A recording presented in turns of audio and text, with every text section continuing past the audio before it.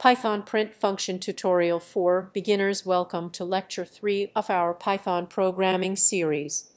In this session, we will explore the print function, one of the most commonly used functions in Python. The print function allows you to output text and other data types to the console, which is essential for debugging and interacting with users. What is the print function? The print function is built into Python and is used to display text, numbers, or other data types on the screen. It can take multiple arguments and provides various options for formatting the output. Basic syntax: Python print objects, sep, endin, file known, flush false objects the values you want to print.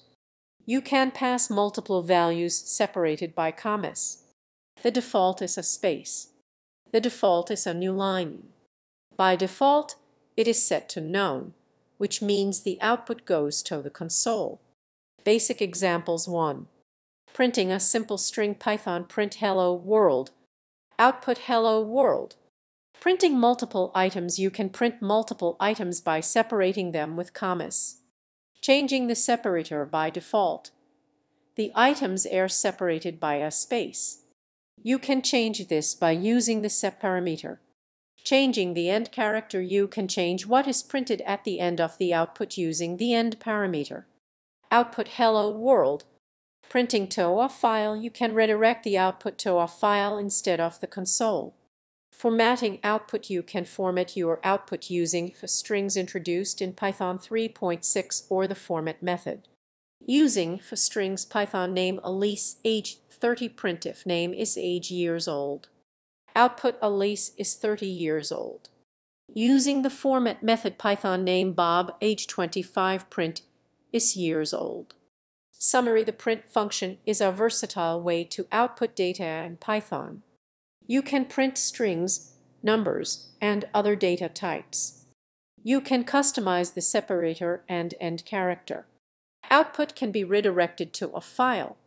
You can format strings using strings or the format method. Practice exercise 3: creating a small Python script that 1. Prompts the user for their name and age. Prints a message stating their name and age using both the strings and the format method.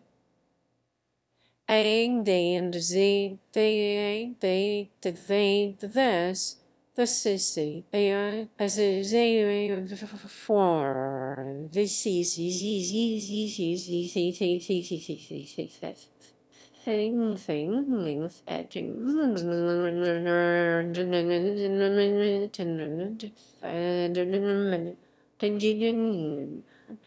writes the message to a file. Using format method: print is years old.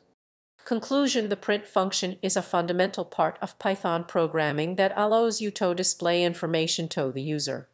By mastering this function, you will significantly enhance your ability to write effective and user-friendly Python scripts. In the next lecture, we will explore data types and variables in Python. Happy coding!